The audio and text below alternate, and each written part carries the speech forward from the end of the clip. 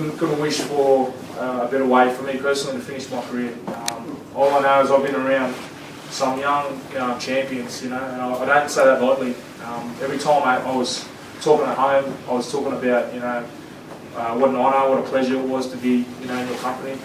It's been an awesome ride, and I just thank you all so much for all your hard work and your commitment to this.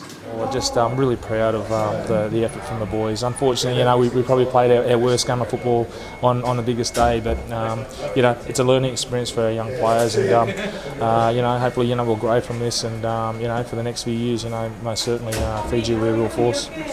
All I know is that back home in Fiji especially, there's going to be some kids there wanting to pull this jersey on, and that's something that has come because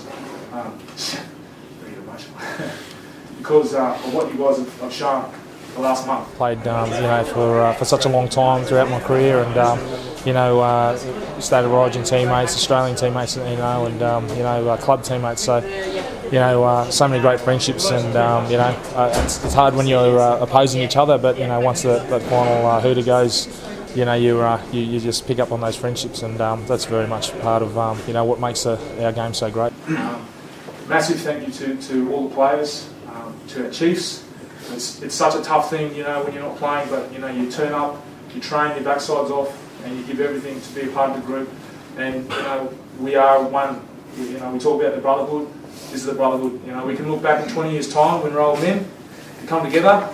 I still have a six-pack. We can talk about the time that we were over here in the World Cup together. Talk about some funny times. All in all, though, just amazing experience. Coming to England and playing in front of these amazing crowds.